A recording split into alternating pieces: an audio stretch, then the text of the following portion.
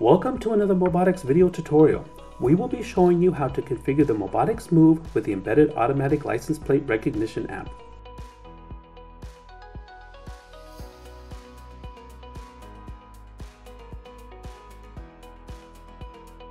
Let's start by accessing the ALPR app. Go to System, and then under Events, select the ALPR menu. A new tab will open and you will be redirected to the app settings. Clicking on the three horizontal lines will open up the complete configuration list for this app. We will begin first with the settings. We will open up each of these settings to configure the app. We will start by choosing the countries of interest the app will detect. Select the country or countries you need, and afterwards press the plus symbol to add it. In this example, we will add 2 countries.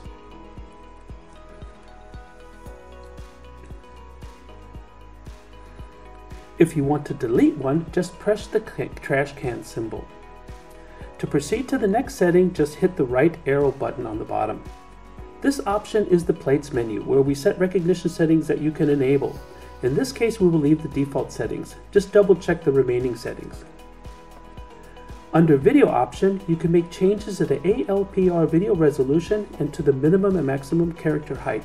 At this time, we will leave all the default settings. These may need to be adjusted based on your environment. Next, of course, is the environment. For the purposes of the tutorial, we will change the same plate delay to 10 seconds since we'll be watching the same plate numbers. Review each of these settings. Now we will proceed quickly through the next options as we will not make any adjustments.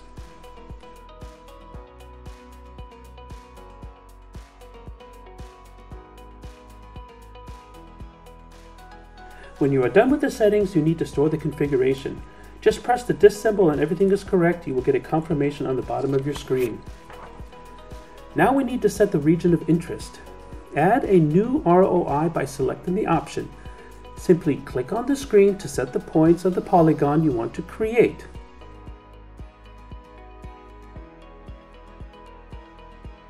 Once completed, choose a number for the newly created polygon.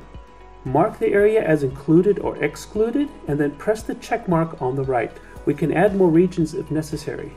When completed, press the Submit ROI button, then verify the region of interest was submitted. Press the 3 horizontal lines once more and go to Reporting.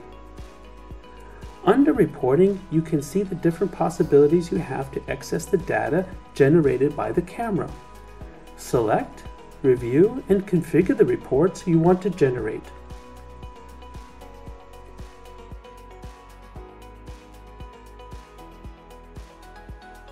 Upon completion of your review, then just go ahead and press the disk to save the configuration. Press the 3 horizontal lines again, and under the black and white list menu, you can add license plates that apply and perform actions depending on the list they belong to. Review both lists and configure them to your liking.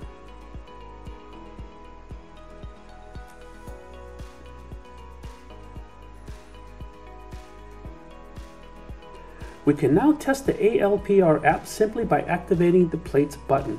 You can see all the license plates that are being detected from the app for your review.